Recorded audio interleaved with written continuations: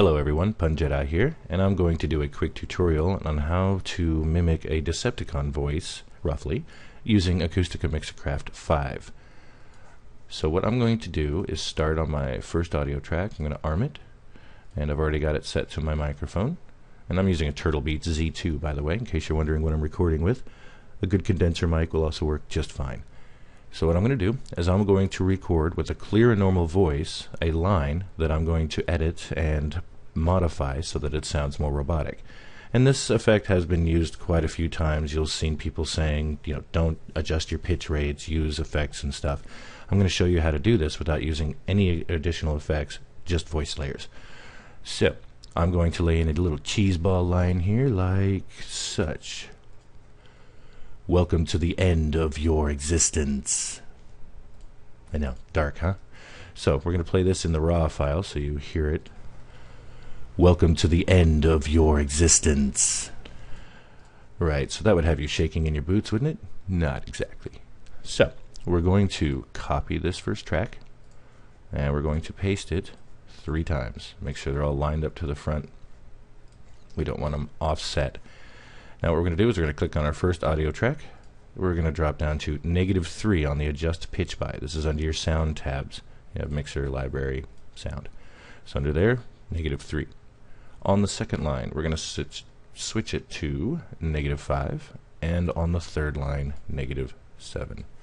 What I like to do is crank the volumes just a bit on the last 2, because the lower the tones, the less likely you're able to understand the voice. We want it to be clear, but still have that wicked growl to it.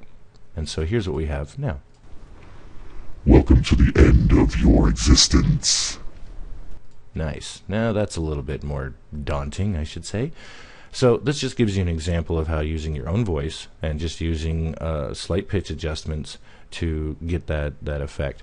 Now let me show you one other thing that I like to do, and this just gives you more of a cleaner tone, which is good for long dialect or something that you don't want to sound as evil. So what I simply do is just make sure the first one's at -3, the second one's at -5, and the third one's at -5. This one I am going to use an effect.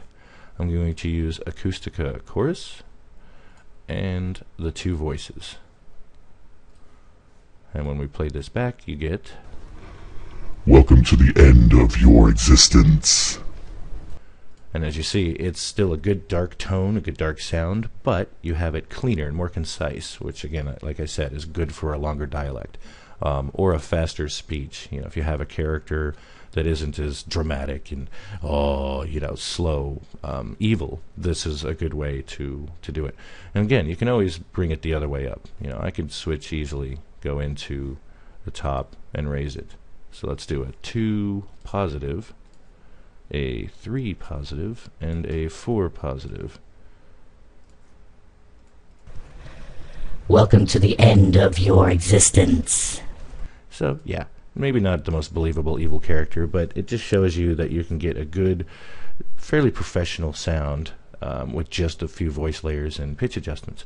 Well, anyways, I hope you enjoyed this tutorial. If you have any questions, leave them in the comments and I will respond as soon as possible. Thanks everybody. Goodbye.